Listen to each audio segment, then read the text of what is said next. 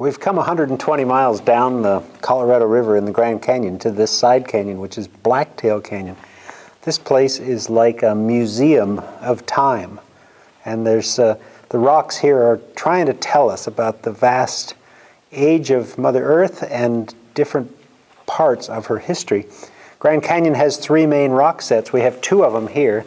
The basement rocks, which I'm sitting on, and then the flat-lying Paleozoic rocks. The Grand Canyon supergroup's not exposed here, and I'll get to that in just a second. What we see in the basement rocks, geologists always start at the bottom with the oldest and work their way up. We see this profound layering in the rock that's made up of a alignment of minerals and these quartz veins, which have been pulled apart like taffy.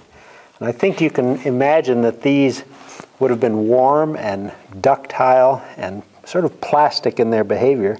And down in here, I'm looking at metamorphic minerals. These rocks were changed by heat and pressure, and those garnets are the key to the temperature and pressure that these minerals experienced deep in the Vishnu Mountains about 1.7 billion years ago. These garnets tell us, because of their iron and magnesium content, how hot they were. These rocks were melting. They were melting about 700 degrees centigrade.